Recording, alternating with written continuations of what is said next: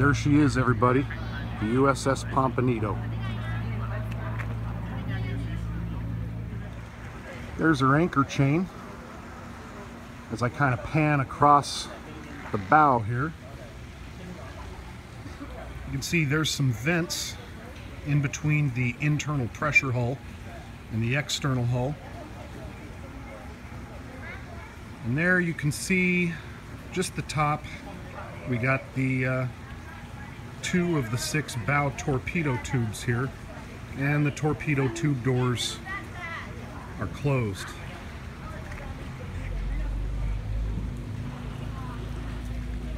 And there's her dive planes.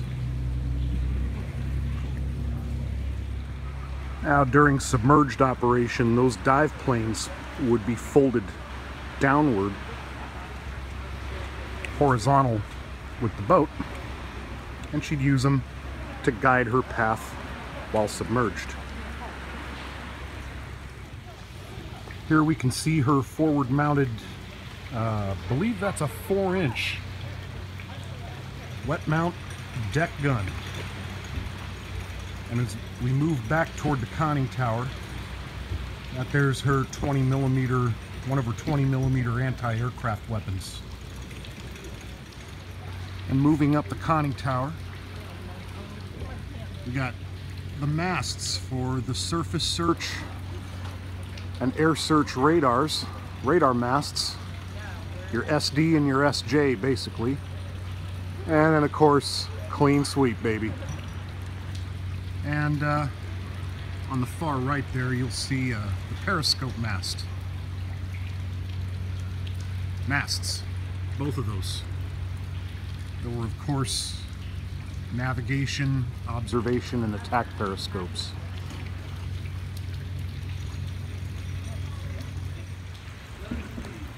And there's the aft-mounted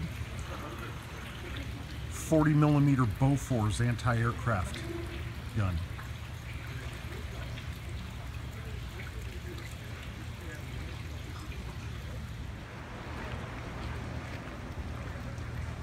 Looks like that's where they're pumping out the bilge.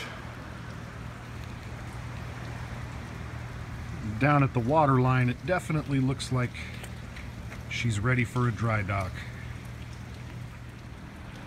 And keep moving aft. And you really can't make out the stern planes from here. They must be underwater.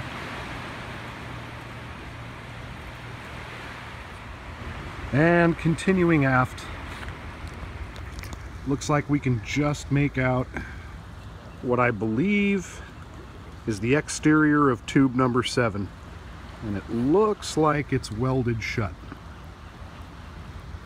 And you can see more evidence of time for her periodic dry docking.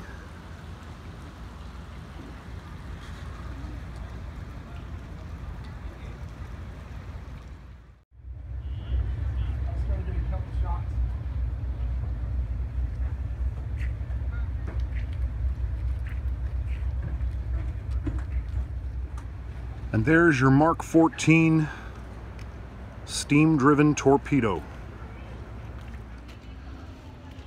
Kind of hard to convey a sense of how big these torpedoes are. I'm a big dude. I'm 6'4", 260 pounds. This thing looks to be about 12 feet long. They had to manhandle these into the sub using nothing but chains and pulleys. Wow.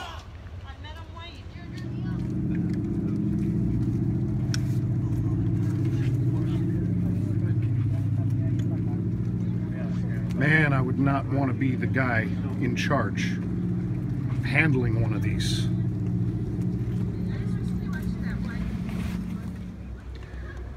I know most of my friends watching this are probably already familiar with the basics on how a submarine operates. I don't know. Kind of thought it was nice they gave us this little graphic here to demonstrate the shift in a submarine's center of buoyancy. between being surfaced and submerged.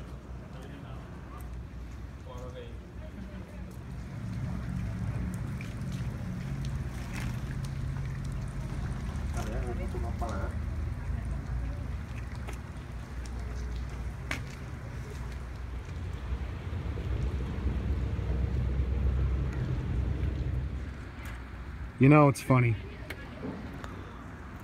Over the years, I've crawled over every inch of this old boat, and I still get a tingle every time I step on board like it's the first time. Oh, that's the Liberty ship Jeremiah O'Brien off in the distance there. We're moving aft. We're about to tour the boat. And there's the entrance. But before we head below, let's get another look at the conning tower as viewed from the stern. There's that 40mm anti-aircraft. Man, I wouldn't want to be on the business end of that thing. And the bridge.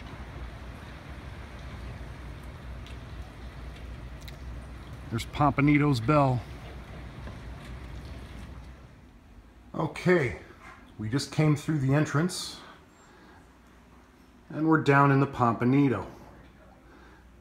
And we're in the aft torpedo room.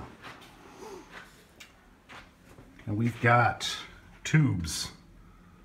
Torpedo tube 7, 8, 9, and 10. The meatball flags painted on the tubes, that's interesting.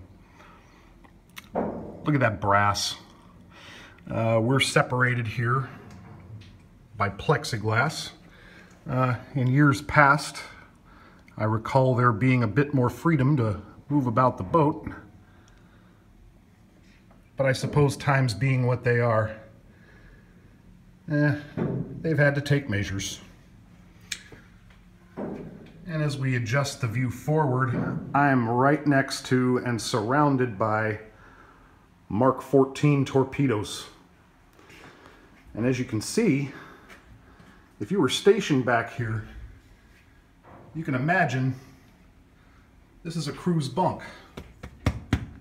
Things would be a lot more comfortable as the torpedoes were expended throughout the patrol.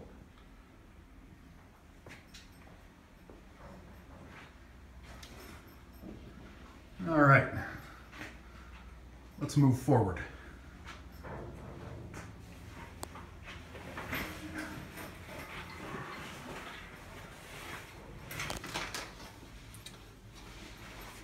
Looks like a sink that folds down there.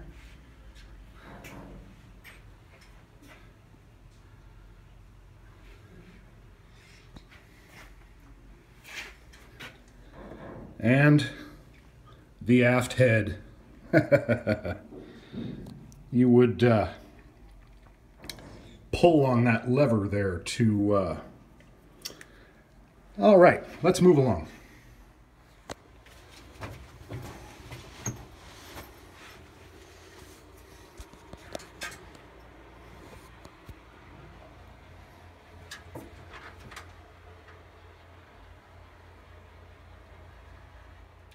Okay, we just moved forward into the maneuvering room. The aft torpedo room's behind us. What strikes me right off the bat every time I come down into this boat is the smell. It's kind of a mix of seawater, diesel fuel. It's something of a moldy smell, but it's strange. It's kind of a good smell, an earthy, comforting smell. That may sound kind of silly.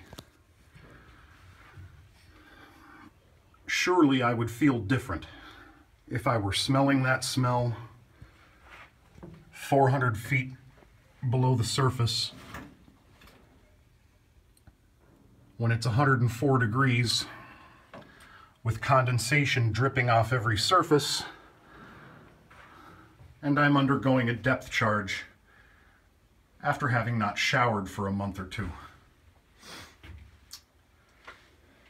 Oh, squawk box. And this would appear to be the station where charging of the boat's electric batteries was done. At any time, power from the boat's diesel engines could be shunted into charging the boat's batteries. The electric batteries is what it would use when it was submerged. And it would, of course, run the diesels to both propel the boat and charge the batteries while on the surface. All right, let's move forward through the maneuvering room. Yep, that cramped little space is an office and a desk.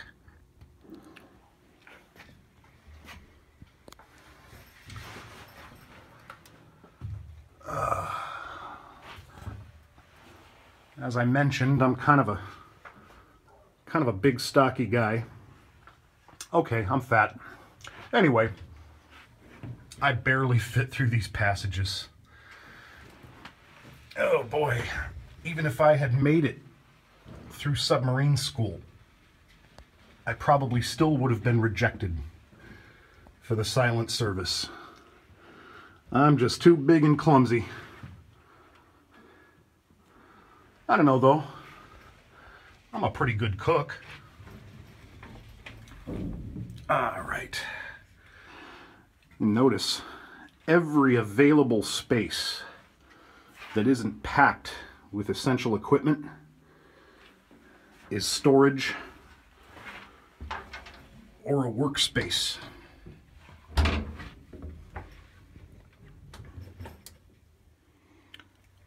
All right. Man, I just love all these brass fixtures. Let's continue moving forward. Okay, we just came out of the maneuvering room behind us, and we are now in the aft engine room. And to either side of us, you can see, are these massive diesel engines. I believe these, let's see. Boy, I don't know, are these the air intakes? I'm not sure.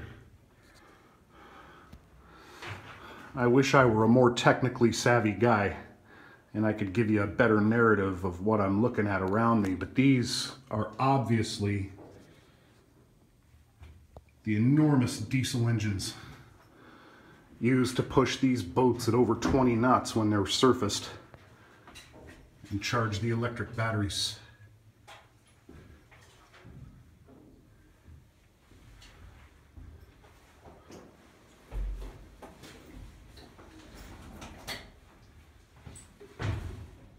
We're still in the aft engine room, and we're looking back aft now.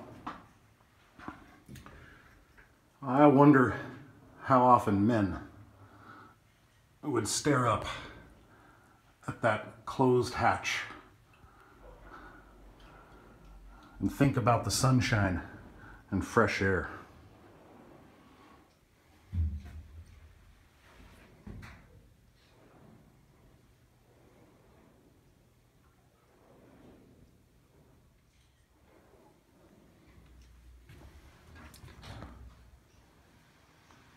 How's that for a timing chain?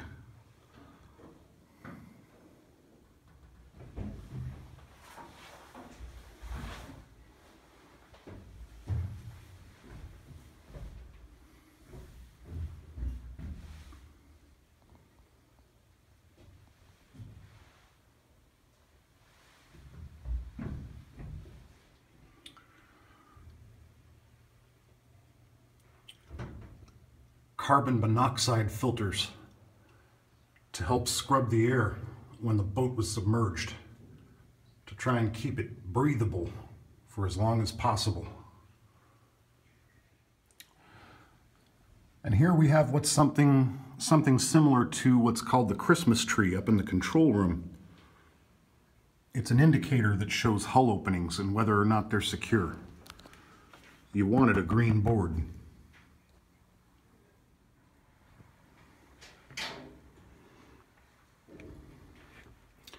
All right, that's the aft engine room. Let's move forward. Okay, now we are in the forward engine room, and I'll tell you, this compartment is absolutely cavernous compared to the compartments behind me. And again, to either side, more massive diesel engines.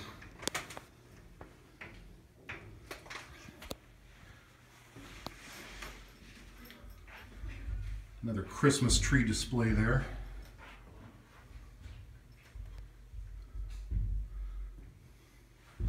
Now I don't have access to the spaces below. Maybe I can help you get a look at what's down there.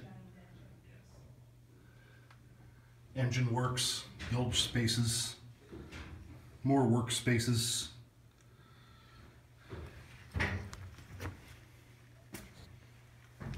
Imagine being an engineer. Like,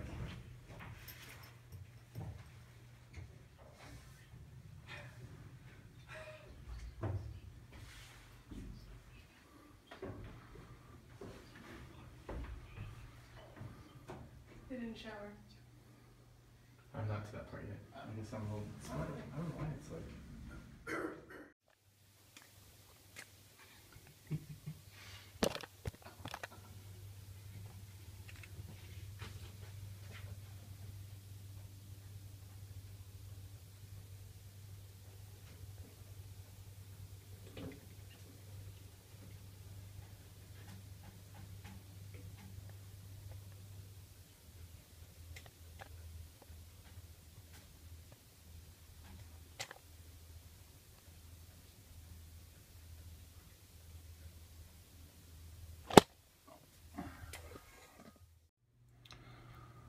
All right, that's the forward engine room. Let's continue moving forward. All right, with the forward engine room now behind us, we've moved into the crew's quarters. There's a spot to do laundry, sinks,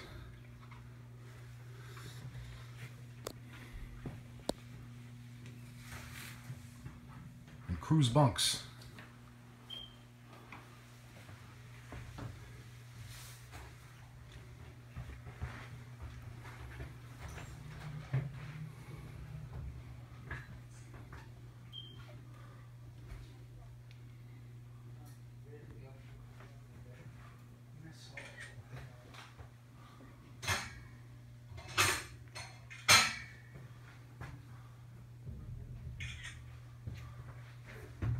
Okay, let's move forward to the crew's quarters. And now we're moving into the crew's mess. The galley. This is where the crew of the submarine would eat their meals, commiserate. Now we got a backgammon board built into the table there. Checkerboard.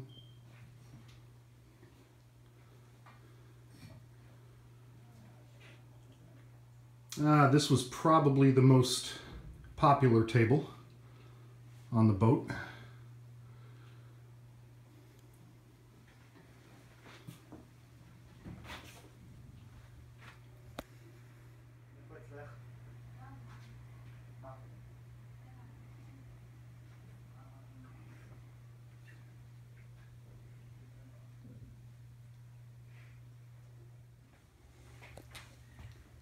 All right. That's the crew's mess.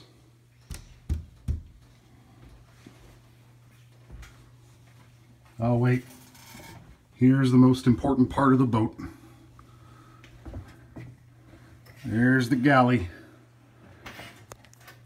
That is such a tiny space. Can you imagine cooking meals for 20, 30 men at a time?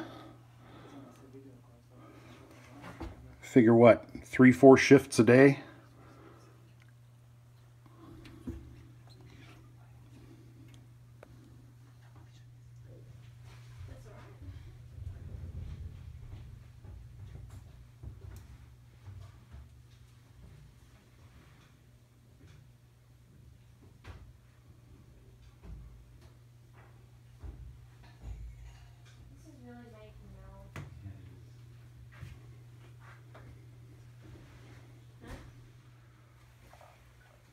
Moving forward from the galley, here we have the boat's radio room.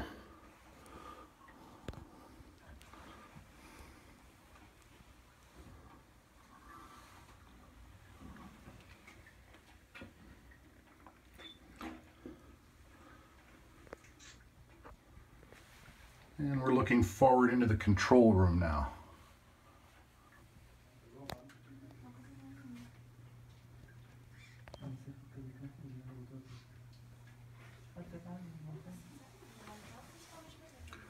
Looks like here maybe we've got trim controls.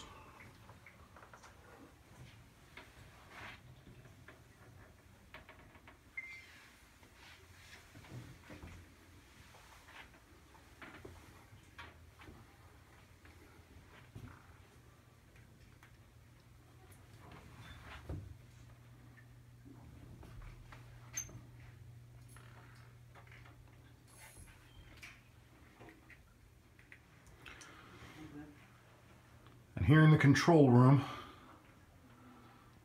is the Christmas tree.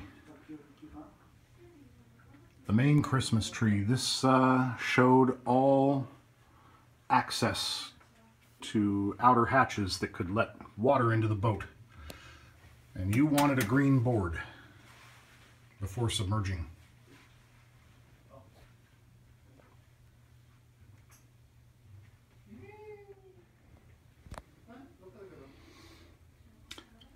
Up this ladder is the access hatch to the conning tower, which gave you access to the bridge, the attack periscope. Used to be able to go up there, but I guess somebody fell and hurt themselves, so now nobody can go up there. We'll try a little trick and see if maybe I can get you a little bit of footage of inside the conning tower. Here's more workspaces in the control room.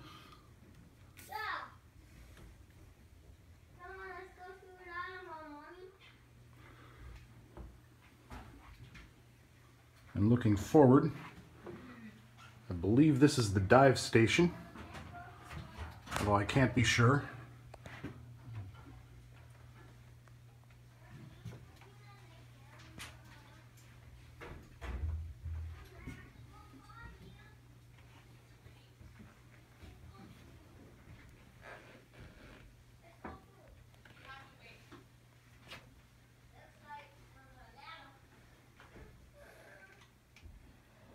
Compass.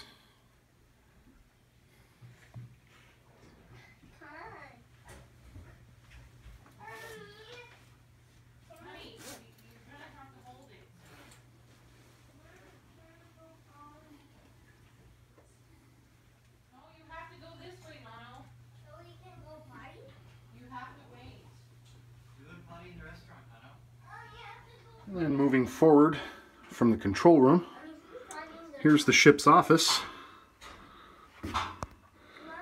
We're in officers' country now.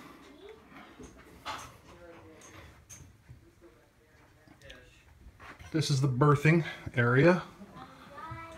for the officers aboard the sub.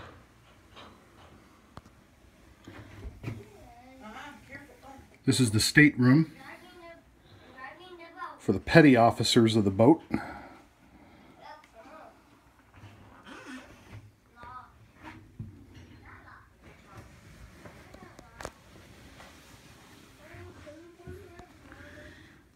This is the skipper's quarters.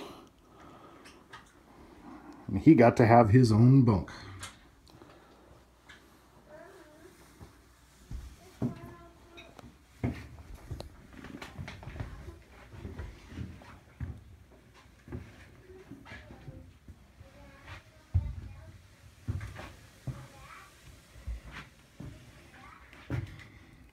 And here's the officers' wardroom. This is where the officers aboard the boat would eat their meals and commiserate. There'd probably be a cribbage game going on that table at any point in time.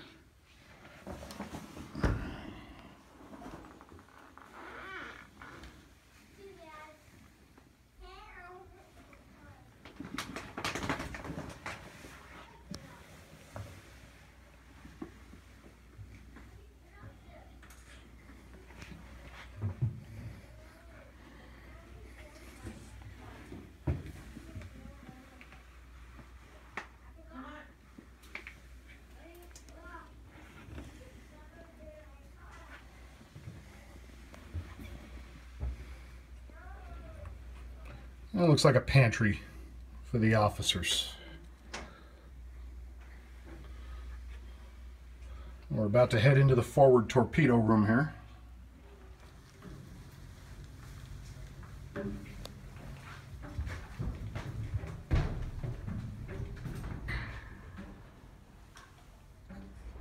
Okay, and moving out of officers' country, we're now in the forward torpedo room.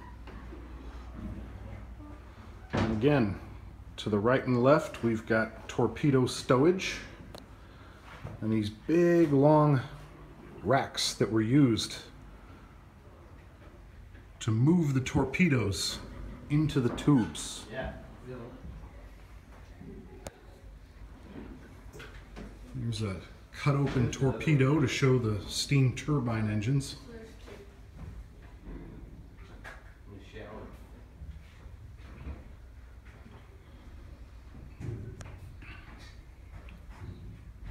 And torpedo tubes 1 through 6.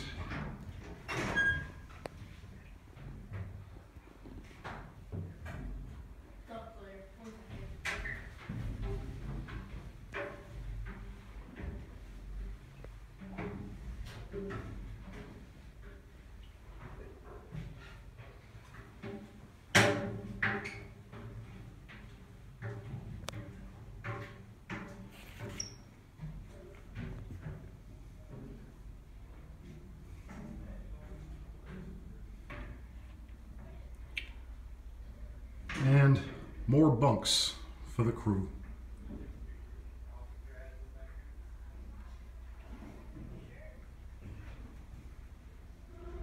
Okay, we're coming up the stairway to exit the boat.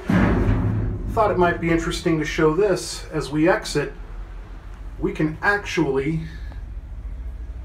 see the space. We can see the outside of the pressure hull here. The space in between the pressure hull and the outer hull. And we can just see the 4-inch gun looking almost right at us. And we've just come up out of the sub. And there's the view forward.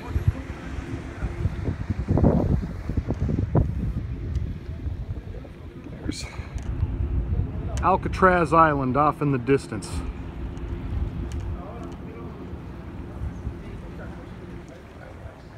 And here's the 4-inch deck gun.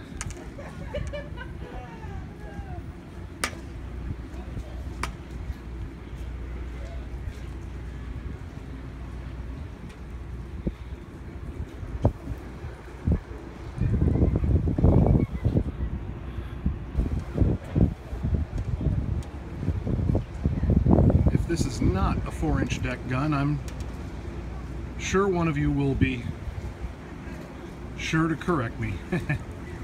There's the breech.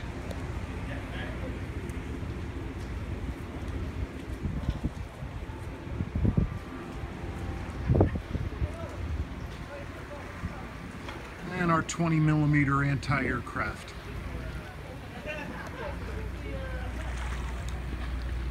Continue moving aft.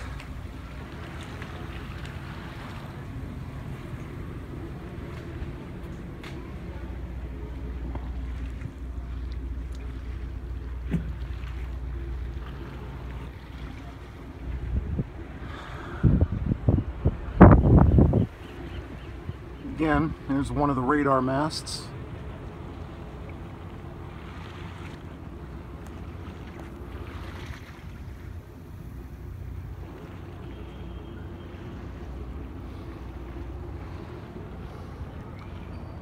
And there's our 40mm gun mount.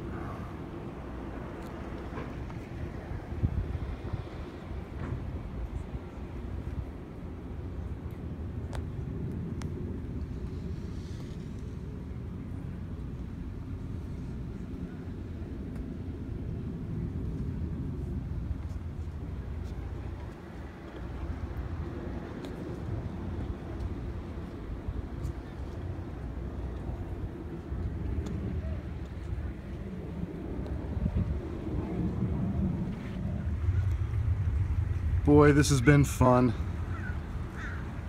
I sure love coming aboard this boat. Thanks for hanging out with me. We got some funny looks from tourists. But hey, all in a day's work.